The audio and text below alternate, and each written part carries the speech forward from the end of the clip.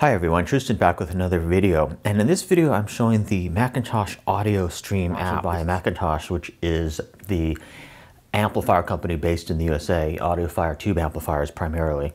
And what this basically is a music streaming app that is curated by them. So I can't play it for a long time due to licensing issues. I don't want to get flagged by YouTube. But basically they have their own sort of internet radio channel. So this comes over the internet and it just plays whatever basically they feel like playing. So you can't choose, the songs or anything like that. It's just online internet radio streaming. But you also have the neat McIntosh sort of meters look there in the color scheme, which is really nice. It shows you what's playing now, and then also you can show a history of what has played in the past here in the history list.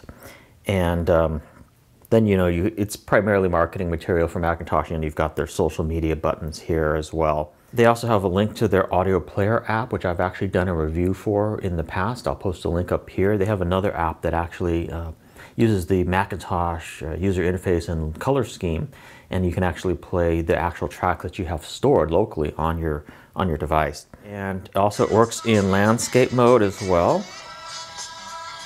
Let's see here. I don't know exactly how McIntosh has chosen the different songs that they decide to feature on their internet radio station, but it's a pretty good mix, and sometimes you can find new songs and stuff like that that you may not have heard of before, and so it's a good way to discover new music. Very eclectic mix, as you can see here. Buddy Guy, Steely Dan, Beastie Boys, Blood Orange, The Beatles, Daz Band, looking through the history here, Bob Marley.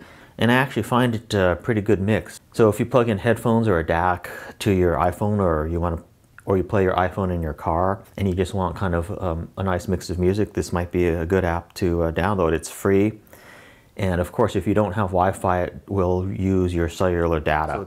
But it is free in the App Store, and again, it's called the McIntosh Music app.